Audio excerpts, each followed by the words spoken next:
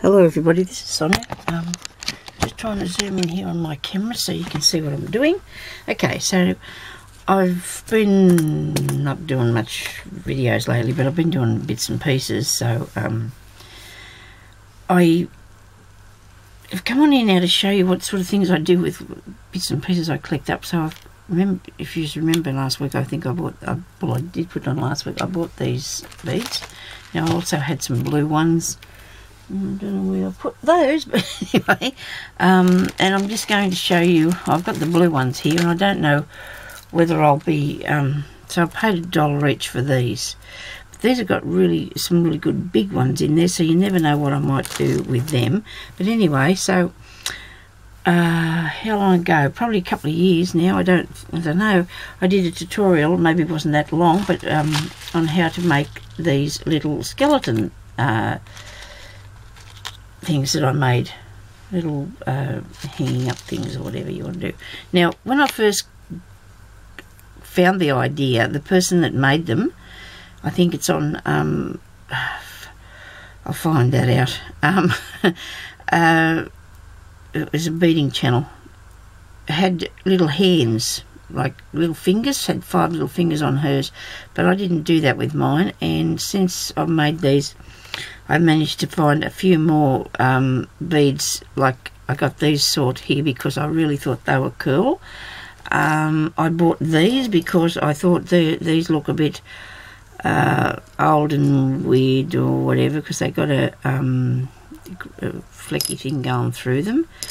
I bought some, well, I think I had these square ones and I found them. So I got the square, like it's, I think it's supposed to be, most of it's pearl shell, you know, shell. And I also had these little heads. I'm really trying hard to find some bigger heads so I can do some different sort of ones. But and I also, when I did them, I made some stick pins. So I'm going to show you how to do the stick pin as well. But today I've made this one here that you can hang around your neck, and I think he looks really cool because I made him a lot bigger than the other ones. Oh, well, I say a lot bigger. He is bigger, but see, you could make them smaller like this, and you could have probably for earrings if you wanted to. I don't know, it's up to people what they want to do with them. These look all right on a thing, you know, hang around your neck for Halloween, or hanging up in your window on something. You know, it doesn't really matter what you do with it, I suppose. Send it to someone. But anyway, so I'm going to show you how I do them. It's pretty basic, really. You just got to see if you can. So you never know. I'm a real bowerbird, me, and I really love to find things. You know, there's a lot more of those. You know, when I say a lot more, and you think, now, what would you ever do with something that looks so not so great? I didn't think anyway, until I realised it'd make a really good body. And not make a bad head either. If you wanted to put a face on there, I suppose I could make him a bit. Well, see, there you go. Look at that. That might do it.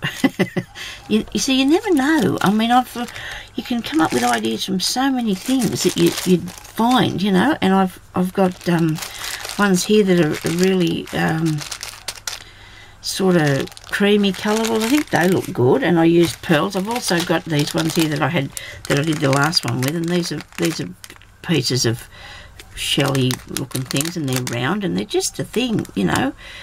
Some people might like them on necklaces. I think they look better on little skeletons. So I've got little bits and pieces here that I was using, because I just made that bigger one just for a recap for myself and to show you what I'm doing.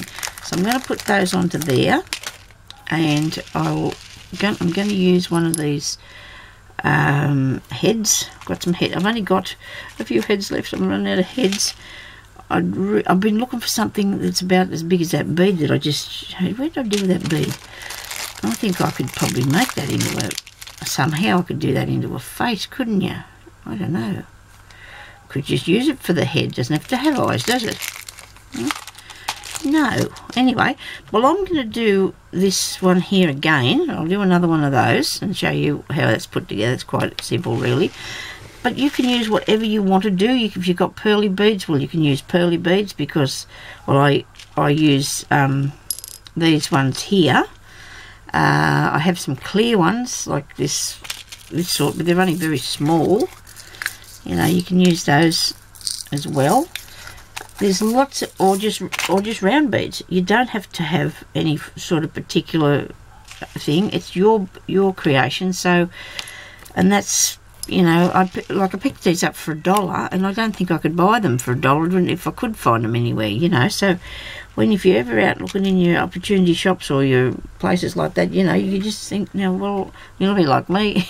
I'll have those, because you never know what I might do with them. But anyway, while I'm sitting here, I'm getting other ideas about, don't worry, what else I'm going to do. Let's just do this first. Now, we need some wire. Now, I'm using today, I've got this wire that's on a roll. I bought that years ago. Best thing I'd ever bought. Only cost me a couple of dollars, and has lasted for so long. I don't know how much was on there. Actually, what's we got here? I found, that's the one I just showed you, isn't it? Sorry. So that was really good. Now you want something that's fairly solid, but you need something it's easy to work with. You don't want anything that's too thick.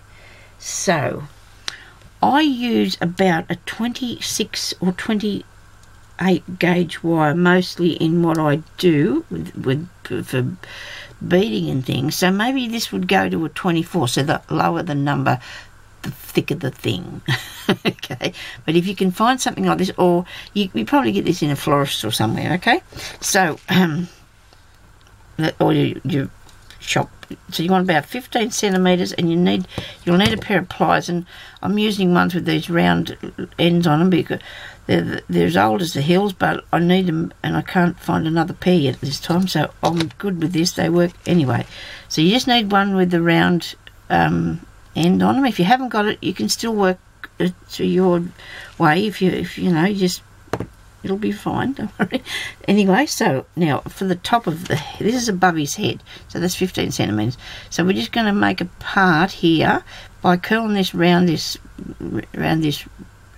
part here that we got, this bit of, so we got that little bit, right? So there's a hole in that, and that's what you're going to put your whatever you're going to hang it up with. So you either make that as big as small or small as you like. I haven't made that very big, but if I can't fit what I want through there, I'll just put a jump ring on there, and that will fix that. Okay, so to put on the top of his head, I'm just going to use one of these bead cap thing, bead spacer thing, or maybe it is, or cap, and that's too big. That's too big. Let's get a smaller one, Sonya. Over here somewhere. Yes, okay. Some in this jar here. Nobody panic on me somewhere. So I need some of these, okay? Oh dear, I also found these beads here too. Oh dear, I wonder what I've got. Well, see, the skeleton too doesn't have to be white, I don't think. You know, you can bead yourself, because I just found this that I have got in a bag of more of them, and here, this is a good thing, like for a bone, skeleton bone looking thing, and it comes off here. I hope it comes out. Oh, so that'll be good for a piece on a leg. Now, I've got sidetracked altogether because here they are in here. I've got them in here. They're long ones, so I'll be able to make a green one. Okay, right, now back to where we were. What have we done with our here? So then you want to thread on one of these little bits. Now, if you don't have one of these little bits, just put a little bead on there. You know, you just want something on the end, and then you're going to put on his head. Okay, now it's up to you if you want to put anything on his head before that. You know, whether you feel that way. So now I'm going to put on one of these round things. I'm making him a neck. So when I say round things, I want something like this. You use a square one, like I did for the knees. I just put round because I thought, well, the neck looks a bit better round. And then I'm going to put on one of these little pearly ones here, and then another round one. Make it look sort of, oh, I don't know, won't look real. We don't have to worry about that. And another pearly one. Lose my hand. Here we go. Hold on. Come here, you. Gotcha. And another little round one. Alright. And then I'm going to put on this piece here for his body. This big one here for his body. Alright. Like that. So that's going to be his long sort of neck bit. Well, it's actually part of the top. I'm looking at it like maybe his ribs. I don't know.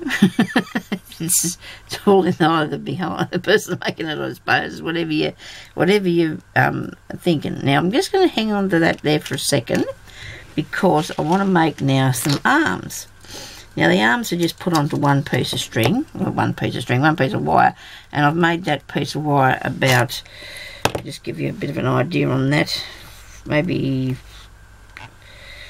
4.5 inches, which is probably 10. If it doesn't matter, just cut it, just cut it and make it long enough, okay? Just make it long enough, all right? Now I'm going to do it this way, which I didn't do before, because I wanted to show you how you can do this without, if you just hold that like so and cross your, now this is so he'll wobble, okay? You want him to wobble, alright? There you go. Now I'm going, well, I haven't finished that off because I'm going to take his backwards on that in a minute, so nobody panic. So on this part here, I'm going to put some shoulders on him, so I'm going to have two round beads, like that sort of thing. One of these long ones, and I'm sure this colour might be a bit pinky, but I guess it doesn't matter. This is another thing too, when you're going to do something like this, make sure the wire that you've got is going to go through the holes, because I was very disappointed because I found these really nice shell ones and I thought they looked really good, but you know, they got the tiniest weeniest little hole, and it wouldn't, there's no way that'll go through there. Now I'm making just 2 on this. I think my skeleton has long enough arms, I hope so, and I put a square one on the end here. See, some of these ones, the square ones, haven't got holes big enough. I'm going to put 2 on there, but just don't use them. Use them on something else later, you know. You don't have to put them on this one. And then we have a little tiny one on the end. When I say a little tiny one, I've got these little pearly ones that we're putting on the end of it, okay? And that's that, alright? So I'm going to cut this off to about 1/2 an inch, which maybe not quite a centimetre, and I'm going to roll that round. Now if you want to go ahead and make tiny little fingers and put on there, you can. I found it really hard. My hands, you know, a bit big, and I just find it really hard to do tiny. That I think it looked alright, except once you got them on there, all these beads, I know what the problem was now. It looked so big, you know, he had these great big hands, you know, so compared to his body. So, but I guess that can be a thing, I don't know. Okay, so 2 more of these on this side of your little loop. 2 more for his shoulder. Where are you? There. 2 of these ones, bugle beads. Now these ones can be also, you can buy these square ones, squarish, I say square, well not square, long, but you can get these too, and they'd be good for arms as well. You can use them for your arms, or you can use this long one, or you can even just put beads down there like I did with this. See, I just put beads, push beads, and then add sections, because you probably sort of want it to look like there's a shoulder, and that's too many of those, and then you got a sort of an elbow sort of piece, and another piece of arm, and then where the wrist is probably not that big, but it doesn't really matter, it's your thing. Now I need some square ones for there. Hope this is in the shot, I'll be crying. It took me ages to get this ready, you know, and I think maybe since I've had this camera's been very upsetting. I should have went and bought it myself. This is my daughter's fault anyway. It's just mine. Anyway, never mind. I'll learn. Maybe stop grizzling one day, I hope, for your benefit. Okay, so now I'm going to cut this off again. There. And I'm going to just roll that up like so. Okay. Maybe that could have been a little bit smaller, the circle, for his hand. But that's going to stop him from coming undone, of course.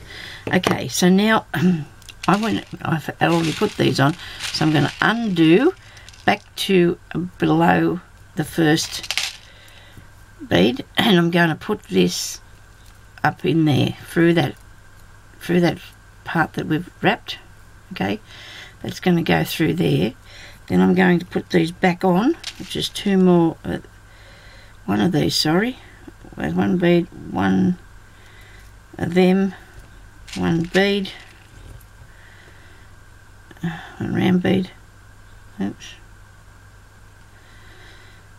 If I hold him up when I'm finished, you'll be able to pause it and so you can see what he's made like, and then you can do yours then. Okay, so you'll push them down like that, of course, his little arms. And it's up to you whether you want him to wobble or not. I mean, he will swing around, and I guess that's the idea. You know, that's a good thing. I guess he can be stiff. If you do it really tight, I guess it will make it a lot stiffer. Now we're going to put this big one on, and we're going to cut that off now, just below the bottom of the hair, to about a ½ inch, maybe, because we're going to do the same thing here. But we've cut it off because it doesn't need to go any further, so we can have his little legs hanging off that bit. Okay, right, so we're going to put some legs on now. Audio. It's about, you need this to be about 6 inches or 30 centimetres, oh not 30, 15 to 20 centimetres long for this piece, because his legs, you want them to be fairly long, and you've got to, you know, best to have a little bit to cut off than what it is to leave it. So when we can go through and thread that on there now, and to put the square things up near his top of his bottom of his body. There's a square bit. There we go, one. And they're really tight on here, so I'm going to have to. I only just started to use this, so it's got to go into a bag when I'm finished. So we've got 2 on there. I'm waving around things, but I've got to find my hands are not in the way too much. Thread 2 on here. Make them, they fit, yes. Right. So now we're going to come down the leg, and so we need some of these. And I've got 2 on each side here. For that leg, and 2 over here for this leg.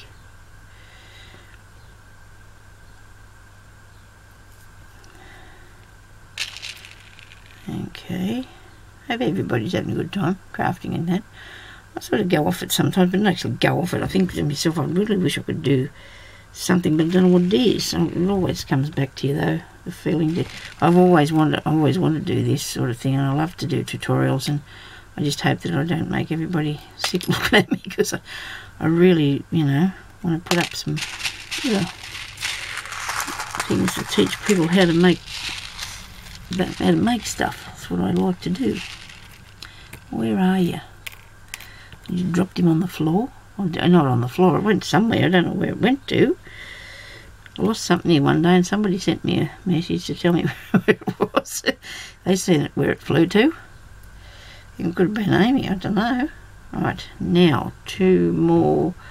I need 4 of those. Now that's going to be an issue, I think, because I've got a feeling that was all I had at them things. Okay, so you're not going to worry about that. I've got 1 here. There's 1, 2. Hang on. I'm going to put 1 on that side. And 1 on that side. You know, I might have enough, because I can see 2 more sitting over there. Look at that. Isn't that amazing how they just turned up? Come on, get through there, you. They're here, look at this. Wow. Whoops. That is really awesome. Okay, so there he's going. There's his legs going really well. Now I'm going to just put 2 round ones, little pearly ones on the bottom, and then I found there's these sort here. Look at these. Wouldn't they have went really well? But the hole goes through the sides, which is a bit of a shame. But then I thought, oh well, that can be a foot, or a different shape thing. See, they can be his foot sitting sideways there. Because I just wanted to use it, you know. And here's another. There you go. So here he is, nearly all done. All you have to do is just cut back this, like you have done the other. Give him a little tug. Make sure that it's firm. I have to get a bit more of that off. You want him to make sure he's firm, because you want him to move, but you don't want him to be not recognisable as a as a skeleton. Okay. There you go. Now, there you are. There he is. Actually, he's not very wobbly, but that doesn't matter. It just depends what you're looking for and how you tighten it up. Whether, you know. And I think that looks really cool myself. I'm really quite partial to that.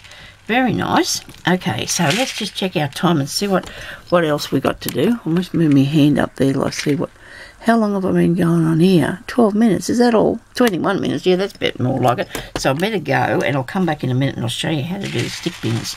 Okay? Won't be a minute. Okay.